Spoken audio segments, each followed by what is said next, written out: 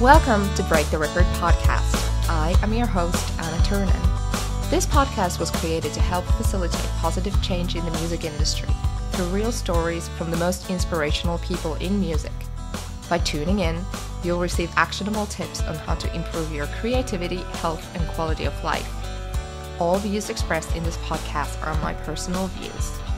William Luff is an absolute music industry veteran who has worked all over the major label system and now runs his own very successful PR company, Willful Publicity, in London. Their roster includes Iron Maiden, Alice in Chains, Willow Smith, Within Temptation, and many, many others. In this episode, Will and I discuss what it takes to enter and stay in the music industry, as well as best practices for PR nightmares. So let's fucking go. Hi, William Luff, and welcome to Break the Record podcast. Hello. Hi, Anna. Lovely to be here. Yeah, I gotta say, out of all of the projects and all of the artists who I've worked with, which is by the hundreds at this point, and obviously with some teams we work more closely and with some not so closely, but when it comes to you and just your expertise in PR in general with your vast background, but still just it's one of those where you're in the team I can always trust in the PR. That's just impeccable of your skill in this craft. Honestly, is just fantastic. That's good to know. Thank you. Yeah, I mean, one of the things I've always, the whole way through my career, and have always instilled in my team is communication. It's reply to the emails. If your client, if yourself wants something and asks for something, don't be that idiot who just forgets to reply and loses the email in the inbox, because then the client gets upset, and also it's just rude. And I conduct myself and my company the way I like to amongst my friends, because it's all meant to be a very friendly thing. So if someone needs something, reply to them, help them. It's not rocket science, but the amount of PRs and people in the industry in general who just are unreliable. They don't get back to people. They don't behave with politeness and kindness in what they do. And so it's good to know that you've always found us reliable and easy to deal with, because I think if you can't PR yourself and naturally be a good person, how can you then do the job that we're meant to do? And the job we're meant to do is PR upwards, make things appear and work as smoothly as possible. So the last thing I want to do is be on the bad side of someone like yourself. But it's also partly because I like you, Anna, and we've always got on very well as well. So it's good fun, and we work fun projects. So it's a general loving. Oh, I appreciate that. And I feel like partly PR in general as an industry or as a side of music industry is kind of known to be quite cutthroat at some point, or in some ways it's quite okay, are you able to get the coverage or not? So there's a bit of this cutthroat side of it, which sometimes makes people appear very just intense in that, especially dealing with various different kinds of publications. We can talk about that a little bit later, but first of all, I need to apologize to all of the listeners why my voice sounds like this, because I have been at Reading Festival for 3 days. I don't usually sound like this, but we are back into the festival, a quote unquote normalcy. And I didn't go fully wild, and I don't understand how I've done this literally so many years. And I used to do I think my record was doing 13 festivals, full 3-day festivals in the summer, and I was like, how is that even a thing? No, I know. And they are quite wearing. You're outdoors, there's obviously usually some alcohol involved. You're shouting over loud music. You're meeting random people all the time. I mean, I've been doing it a long time. When I get to festivals, I'm kind of I recognize everyone's faces. Can I remember their damn names? No. Yeah. So, a lot of the time that's you're having these amazing conversations that are all really upbeat and blah, blah, really vibrant and fun. And at the back of your brain, you're going, it'll come to me. And so you kind of keep that heightened sense of conversation going the whole way through a festival weekend. And if you don't come back with a slightly sore throat, then I've only got a sore throat because I've been drinking tea. So I've got that kind of tannin-y throat at the moment. So there we go. Oh, that is the most English thing anyone has ever said on this podcast. I gotta be honest. But 5 o'clock in the afternoon, I'm on English breakfast tea. Love it. Okay, but moving forward, so you obviously are a publicist, and let's Mhm. just talk a little bit about how you got to owning your own firm. And you obviously have, multiple people who work for you now, and you're known to be like a really good boss as well, as your, company has a great reputation. So what has it taken you to get to this point? Well, I mean, I suppose I've been doing this almost 30 years. I've been doing PR for 25 years, but I've been in the music industry for 30 years. So, I mean, I came after I graduated at university in 1991. I became the ENTS officer for my students' union. So I was in charge of booking all the bands, putting on the gigs, running the student discos, the entertainment section of the student magazine, all that kind of stuff. And I was 21 and I thought this was great. And I'd love to do something like this for the rest of my life. And so the first job I got straight out of university was at Tower Records, which used to be in Piccadilly Circus. I mean, it hasn't been there for years and years and years. But it was, retail wasn't for me, shall we say. And there had been people who'd been doing it for ages, but I didn't like the shift out. And it wasn't quite for me. So I left after a while, after a few months, and tried to get into any route I could to the music industry. I realized being on a till selling CDs wasn't going to be my route into it. And I was playing in bands at the time. I was a drummer, I was a singer, and we were gigging, and I was getting to know everyone and recording, demos and everything. And over the course of kind of a couple of years, I was like a runner on a video and things like that. And the director of the video phoned me up, of one particular video I'd been on, phoned me up, and she said, would you like to come and work in a record company? And I was like, sorry, what? And it was Mute Records. So, of course, Mute at the time in the early 90s, it was all Nick Cave and Depeche Mode and Erasure. And I mean, just that was the time. Absolutely fantastic. So I came and got a very junior job in the international marketing team. I mean, it was the first time I'd ever got email. It was like the most exciting thing, sitting there with a computer and ping, an email would come from Israel reporting their sales figures. So I kind of got started, getting used to how record companies worked there. And, I did a couple of jobs within Mute until one day I got, I suppose the kind word would be made redundant, but I think actually it was sacked. My face didn't fit anymore, unfortunately. And it was just one of those things where they shook a load of stuff up and a bunch of people just didn't have jobs anymore. And it kind of completely came out of the blue. And it knocked my confidence massively. And I think this is something that everyone in the music industry and industry generally, it happens at a certain point that you lose your job or your job changes or, things like that. And learning how to deal with that is a really important thing. So anyway, it felt like a punch in the guts, but I immediately went and registered at I think it was called Handle, the recruitment agency. Oh, they're still around, definitely. Yeah, they're still around. Yeah, and I got put forward for various other jobs, and I ended up working for Virgin in their credit control and all this kind of nonsense. Wow, it just wasn't, But you're on the periphery looking for every door, however you can get in. And all the time I was reading all the music press, and I was out at all the gigs, and everyone I knew at Mute I remained very friendly with the exception of one or two of the senior people who I never forgave, and just kind of kept my head and thought, no, this is what I do. I'm destined to be in the music industry. So then I got a job in marketing at Roadrunner Records in the mid-90s. And I was marketing assistant there to a guy called Mark Palmer, who now runs Nuclear Blast Records, but at the time was MD of Roadrunner in the UK. And so I started off as his assistant, doing marketing, everything from stuffing posters in tubes and all that kind of stuff. But I always got on very well with the head of press, Michelle. And they were looking for a new publicist to fill the role. And in the end, after a few subtle hints from myself that maybe I would be better suited in PR than I would be in marketing, eventually Mark turned around and said, would you like a job as a publicist rather, as a, well, press officer, as we call it in the UK. Would you like a job as a junior press officer? Move out of the marketing department and move into PR. So I was like, yes, thank you, at last.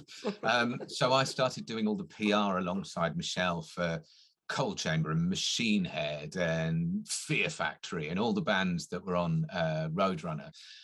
Slipknot were just coming through just as I left. And so I really learned the ropes. I knew all the music publications ever, whether that was at the time Vox magazine, of course, Kerrang and Metal Hammers and all that lot. But I knew them all very well and was really part of the heavy music scene, which, Music for Nations, Roadrunner, all that kind of stuff. And we were all out at gigs every single night, getting to know everyone, getting to know all the journalists. Some of those journalists from the mid-90s are still very good friends of mine now and are still writing now.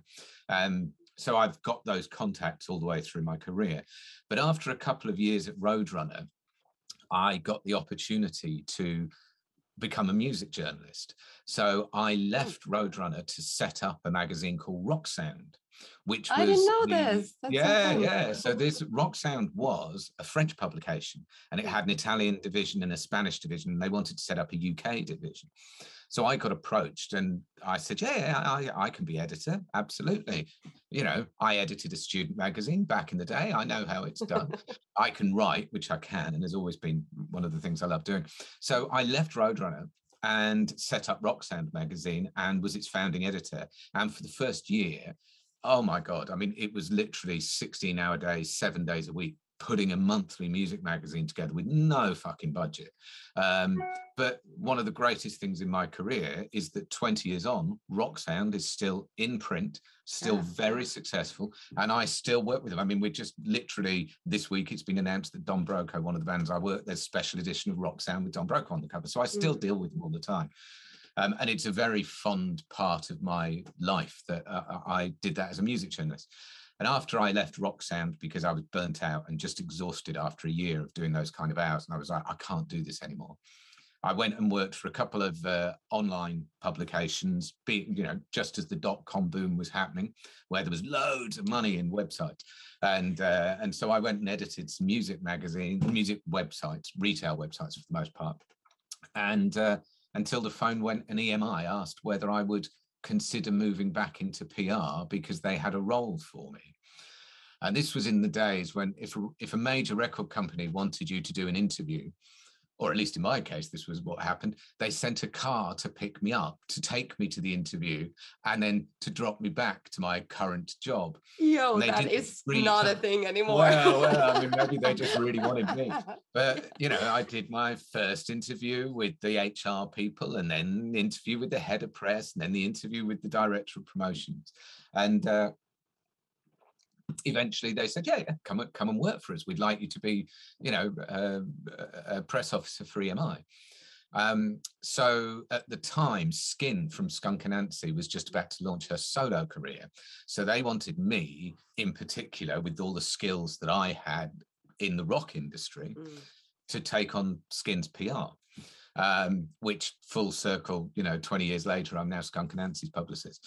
But so I joined the company and I did everything. I did, dance music acts, trance acts from Belgium. I did, indie acts, every kind of thing, pop acts, the works. I had a great time. And I worked my way up through the ranks at EMI. Over many, many years. And during that time, obviously, became Iron Maiden's publicist, which has been the start of a relationship that's gone on for almost 20 years now, working with them across many, many albums and tours.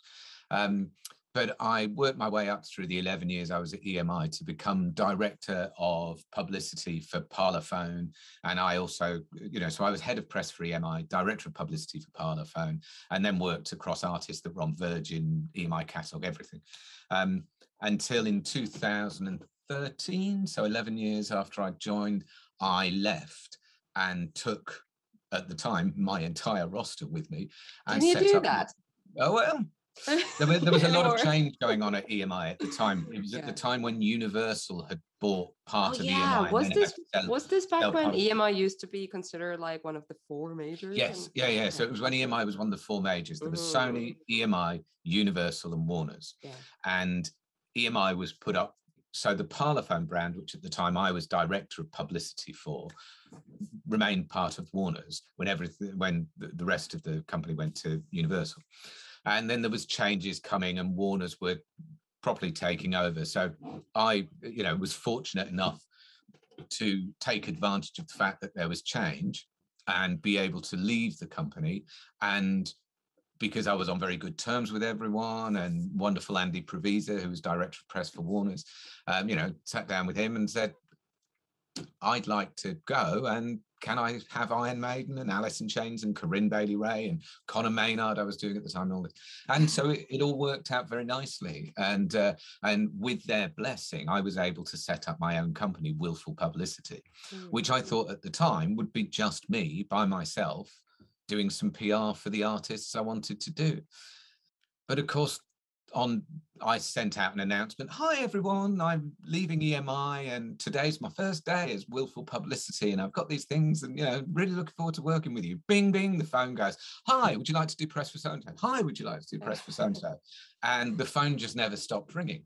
And so within 2 years, I had, I think, 4 staff working for me, offices, a huge roster. And that just kind of continued. And so I've been very fortunate because the team I've built around me are brilliant. And they've been with me now for quite some time, many years. And we've got a roster that I think a lot of music publicists are quite envious of, which is many strands across different varieties of music.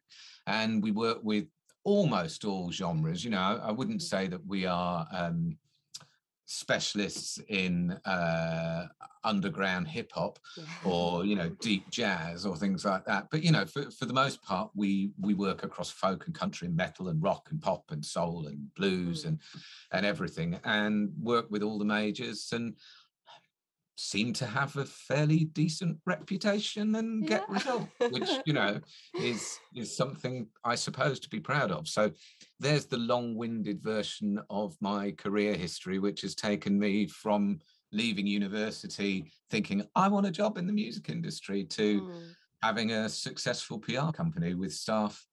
And look, I've hardly got any wrinkles to show for it. Okay. There's so many things to kind of unpack here. The first one I want to just say to anyone, because I know that there are people listening who are wanting to break into the industry, that sometimes that's just what it takes. For me to move from Finland, obviously I did do my internship at Sony in Finland, so it helped to have that major label stamp of approval on my CV. But then I moved here with no knowledge of UK music at all, how the industry works here. And I had to do one really crappy job for it wasn't that long, really only 7 months before I got the offer from Universal, which was really lucky for me. But in that process, I gave up my entire other life. I was just all about it. So if you're right now in a position where you're just kind of oh, I really want to work in music, but I'm in university, I don't really know what to do. Honestly, those things, what we look from, interns and assistants, is that did you do the things that you could do at the time? So did you run, the clubs, or did you work at the magazine? So all of that is actually useful. Absolutely. I mean, I didn't know a soul when I was at university who worked in the music industry. I went to university as an 18-year-old from Devon, the son of a priest. I didn't know a single person in the music industry. There was no step up for me. I didn't get, so-and-so, come and intern, or I'll give you this job. Literally, I knew no one. But when I knew that I wanted to work in the music industry, there was no other option for me. I wasn't going to be happy doing any other job. Yeah. And the thing that is really important for young people getting into the industry is the music industry is obviously hugely about who you know. In many ways, but the most important thing is it's what you know. Are you the kind of person who picks up and retains the information you need to be able to do the job? And it's also about how you do things.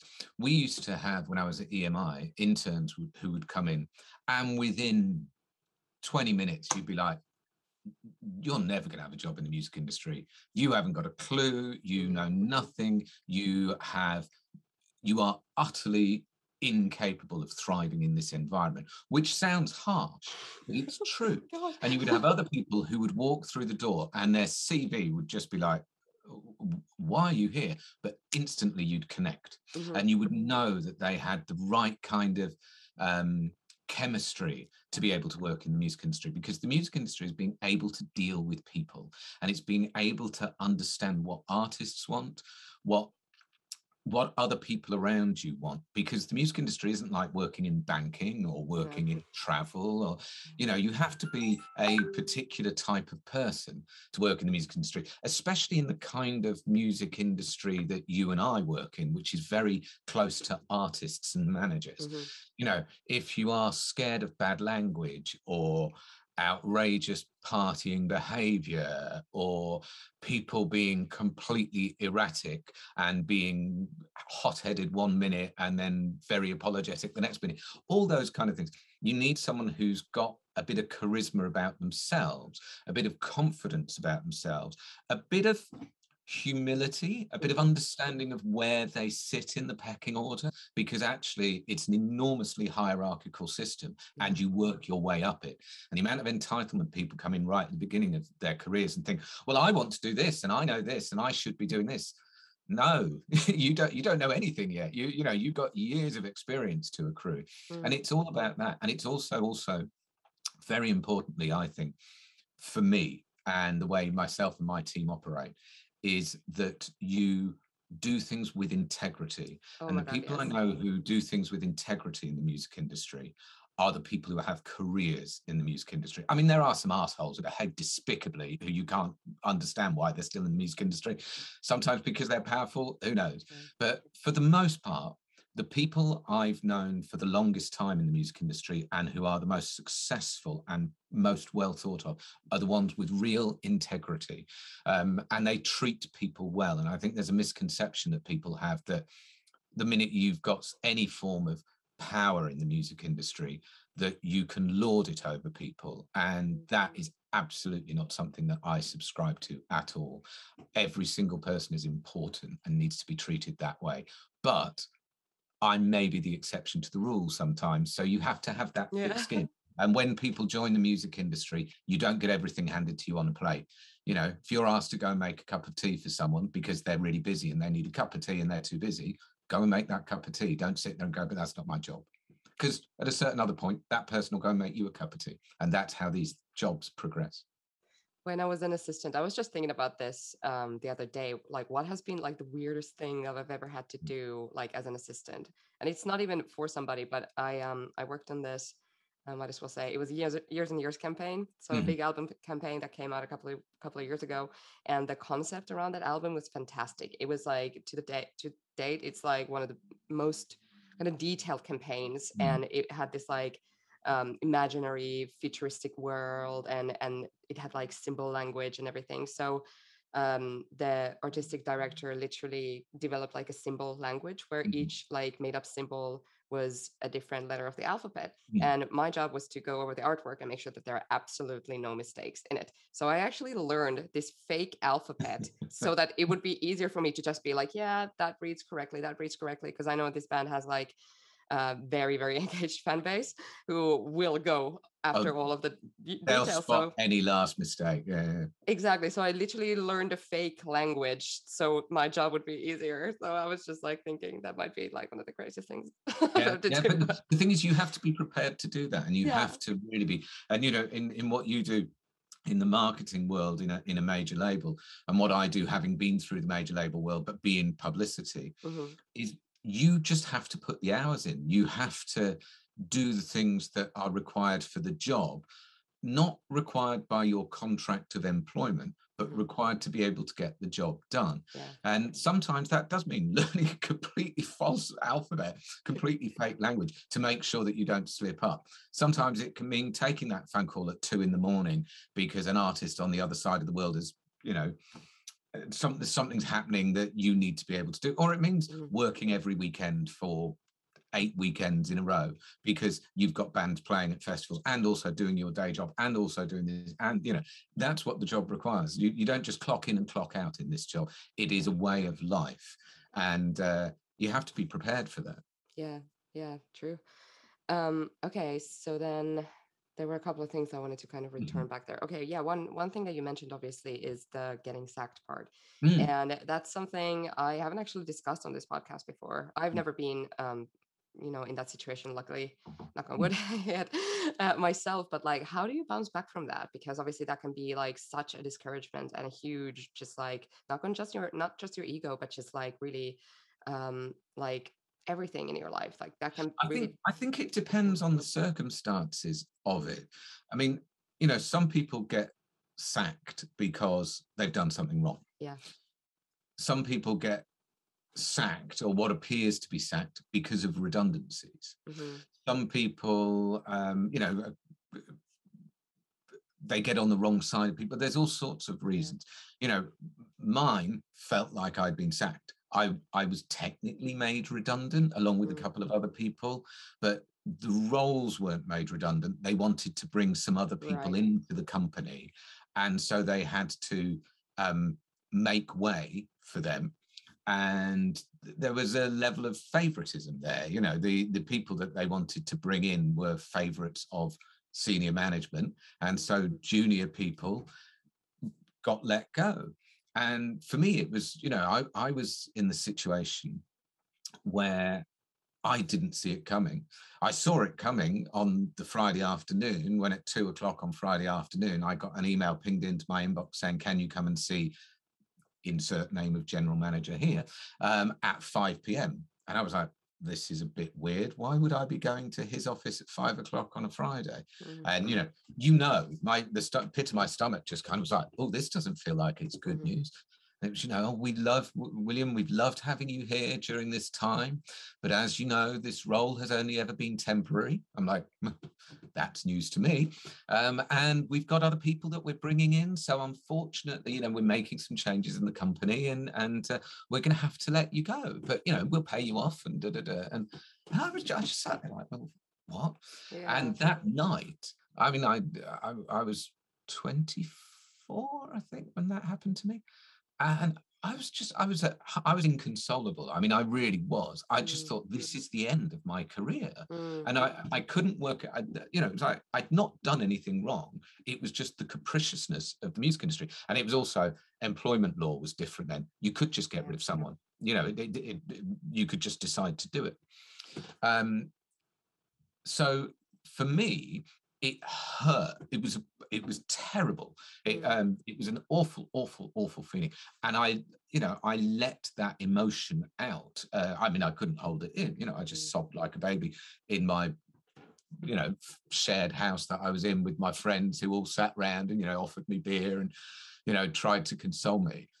And the next morning I woke up and felt angry. And, it was a Saturday morning. I felt quite angry. And I realized that it was because there was an unjustness to it. And what I'd felt the night before, the kind of grief and loss and shock, was because I thought, this is my only chance. I've lost my only chance. The door has opened. I've been in a record company. I'm working in this great record company. Oh my God, I haven't got anything to do. But the next morning I thought, no, I've not done anything wrong. Everyone at everyone else at the record company, when they found out, were just in shock. And it was before we all had personal emails and personal phones. So, you weren't getting loads of texts from people going, oh my God, OMG, can't believe you've gone, babes. There was none of that. It was, but I started getting, people phoned the home phone and we're just saying, this is, are you okay? We've just found out, this is terrible. Stick with it, you'll be fine. So the next morning I woke up and I was like, no, this isn't going to beat me. I'm going to get another job, and it will be a better job, and I will do something else. And it was finding strength within me to know that I had the skills and the self-belief that I should still be within this industry. I'd not done anything wrong. I'd not fucked up. Everyone still really liked me. It was just unfortunate that there was someone they wanted in that role rather than me. So, so that Monday morning, I, sat down, got my CV together, sent it to recruitment agencies, got back into the habit of going into record shops and looking in the back of Music Week to see what vacancies were there, because I couldn't afford to buy Music Week. And just, you know, going out and doing it. And I think that's the most important thing. If you have, it's back to that word integrity. If you have integrity and you've not blotted your copybook and circumstance has unfortunately dealt you a blow, how you deal with that is how you write your future. Yes. You can't let what's happened in the past and what's just happened to you in an emotional punch bag way determine how you are going to create your future. And you create your future. You know, the future doesn't just happen to you. You can be passive, but if you're passive, generally good things don't tend to happen. Good things come about because you have the right attitude and the right determination to effect that change. So I just sat there and thought, I'm not going to let this get me down. And so that was the first time in my career I'd been made redundant. And it happened a couple of times after that in different roles. And I was always able to make the right change. So, for instance, when EMI was coming to its end, and I was able to have the discussion to positively leave EMI and constructively take my artists with me and still work with EMI because I was working with the clients. It was because I'd had the experience of knowing that you shape your own destiny. So rather than sitting there waiting to find out whether when the big jobs carve up was going to happen, I was ultimately going to lose my job. I took control of the situation and thought, well, what is it I want? I want to be able to carry on working with the artists I want. The way to do that is to put myself on the front foot and go and have this discussion at a senior level with the right people and say, hey, let's work together on a, you know, I can do this and we can all be very happy together. Oh, that's a great idea, William. Let's make that happen. And, you know, the experience of a wrecking ball swinging out from one side and knocking you completely off course, and the shock and hurt and dismay has meant that I've always been very mindful that how I do things and how I react to things and how I take charge of a tricky situation in advance, how I can see it coming down the line. And this is something that's imperative in PR. You need to, you know, if a shit show is about to happen, you need to be aware of it. That is a really important life lesson that I learned early on in my career. Loyalty in the music industry often, not always, but often can go unrewarded. And especially, you know, we learn this as independent PRs. Bands and managers and record companies sometimes change who they work with. It can be, you know, in some cases it can be really upsetting because you're just like, well, I've just done an amazing campaign here. Why am I not working the next record? But the one thing that you learn is that an ending is a new beginning. If you view it in that way, it's not just an ending. And as long as you have integrity and self-belief that you've done everything you can correctly, good things will then happen again. So, you know, that was something that I learned.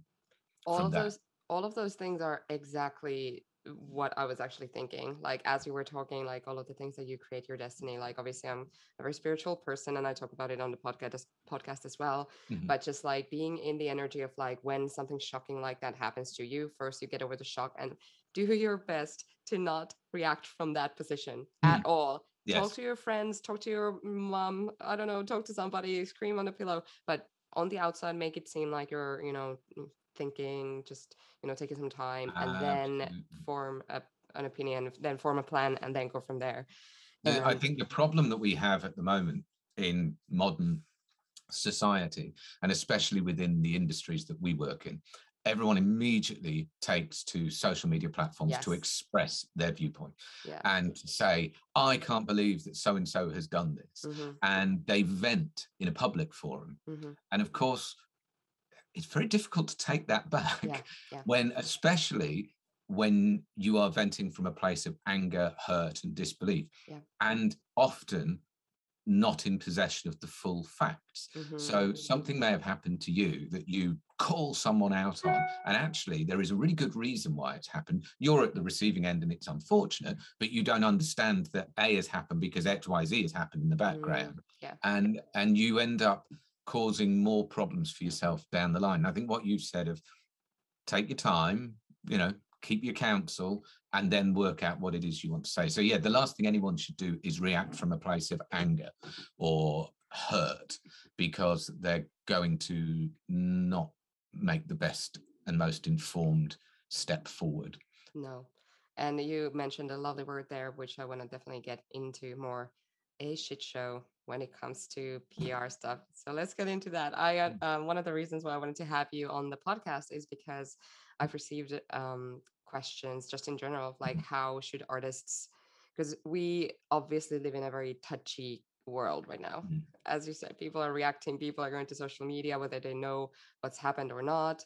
And sometimes that can be enough to do damage on somebody's career, whether the facts are correct or not, right? Absolutely. So what are some of the do's and don'ts in those situations? Let's say that you're working with an artist. It doesn't really matter at this, you know, hypothetical example of what level they are, but there's been a rumor and there's been, you know, maybe some press picking up on, okay, this is happening and this is a conversation on social media right now. How would you go about that so that it doesn't go into a full shit show? Well, I kind of work by the idea of the 4 Bs personally. Okay. Be honest, be brief, be sorry, be quiet. Because if someone's accused of something that's absolutely heinous, you know, and is true, you are in a very different situation than a silly rumors going around about someone that's just false and you know, it'll blow over. The worst thing I think that anyone can do immediately is react without thinking, and you pour oil on the flames.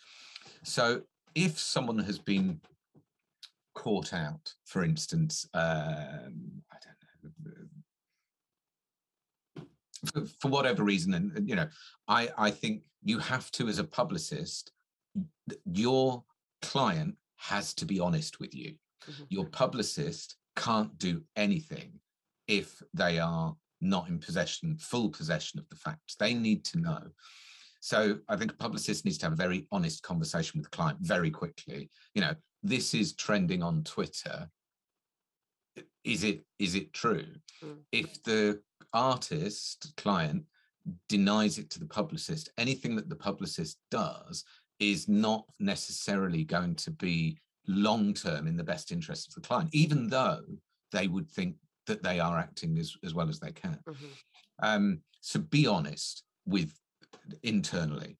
And then if there is the capacity to do so, be honest, own your transgression publicly, and then be sorry. So apologize for it. So if you've been caught on stage, I don't know, say you're a punk band and you've spat into the audience, or even not a punk band. Say you've thrown a plectrum into the audience and it's hit some poor kid in the eye and they go, oh, I can't fucking believe it. Oh my God, I'm so sorry. Be honest, own it, you know. But it does depend what the transgression is, because obviously there are certain things that are illegal. There are certain things that are, you know, very bad. And you need to take legal advice before you do any of that. But for the most part, most things that people get called out on tend to be something they've said that has been taken the wrong way, or something that they've done inadvertently. And the worst thing you can do in those instances is deny it, especially if it's on camera. And so, you know, be honest, be brief, be sorry. And then to a certain extent, be quiet. Don't keep engaging. Don't keep rolling and making a thing, because most things blow over quite quickly. So those things tend to be how I would approach something. Every single instance is completely different, because you are dealing with a completely different situation, a completely different group of people involved. So you can't really do a one size fits all thing. But I do think those tend to be the maxims that I would do. The most important thing is actually sometimes be quiet. That's such an interesting one, because sometimes there's been, I can't remember like of an example right now, but sometimes something appalling allegedly has happened, and then you go into the comments and there's, you know, fans or people just being like, I can't believe they haven't commented on this yet. So that was like a bit of a question for me. It's like, I don't actually know if you know, being quiet is a good or bad thing. Sometimes it depends on the legalities of things, because depending on where in the world an artist is and where in the world a fan is who's accused them, or, you know, has something happened that has been on the news? You know, is it a real thing, or is it just fan conjecture? All these different things. And, you know, I can't believe so and so has not commented yet. Well, actually, it could be that they are having to take legal advice because they have been accused of something that actually their lawyers say, do you know what, if this goes the wrong way, there could be ramifications. You can't just issue a statement that is admitting it or denying it or provoking it or whatever. We have to take legal advice about any words that you put out. So that could be why an artist has been quiet. Sometimes it's that they're having to deal with the immediate shit show that is their personal relationship, finding out about something. And it's far more important that they're having that conversation with their wife, husband, girlfriend, boyfriend, mother, whatever, of like, shit, this has happened.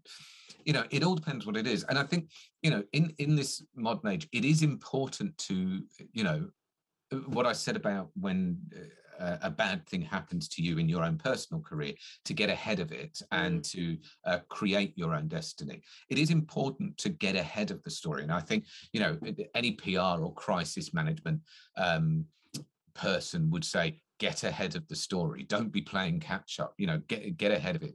You know, if you know it's coming, do something to mitigate against it, you know. Back in the old days of tabloid stings, and, you know, you would get a phone call from whatever tabloid the day before a story was due to run going, we've got all this evidence that so-and-so's done such and such. Will they comment? We will print the story tomorrow. If they don't comment, we'll tear them apart. If they grant us an exclusive interview, we will be nicer to them.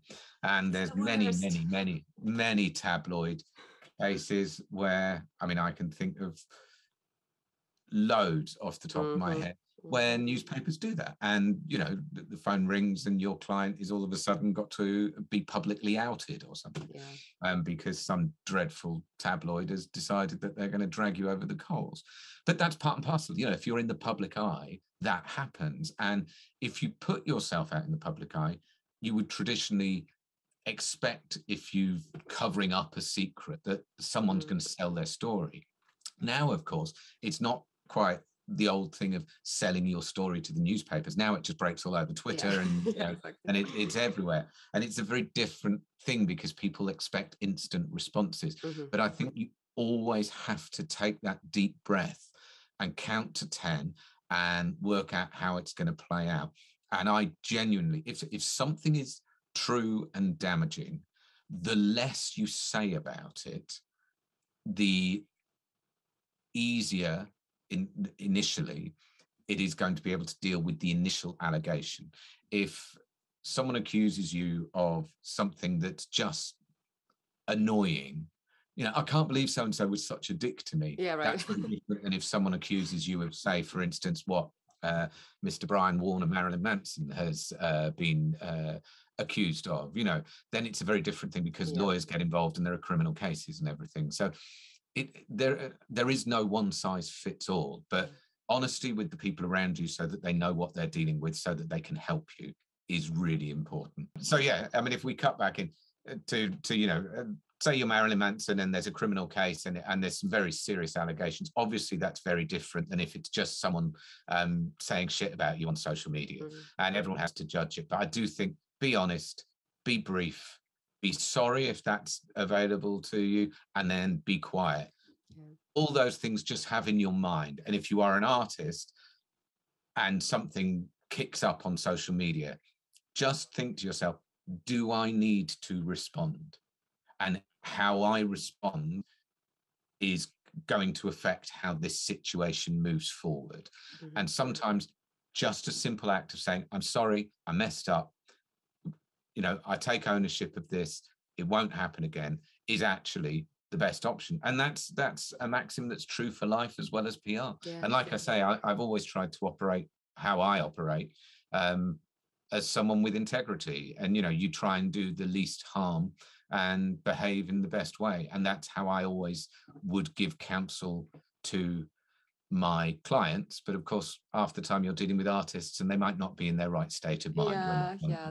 That's such a tricky part. There's a couple of things that come up for me. And one is like, I always think when you're looking at some, you know, court cases or some like heinous crime has been committed, and obviously those people too need to have their lawyer, but imagine being that lawyer. So now I'm thinking like, oh my God, imagine being like, you know, some artist's PR, and the artist has done something that's actually proven to be like really, really bad. Like that's equally must take a lot on, you know, the publicist and the team's, you know, mental health, and they might get some hate mail and they might get some threats or whatever as a result of that. So man, yeah, I mean, fortunately that's never been something that I've had to deal with.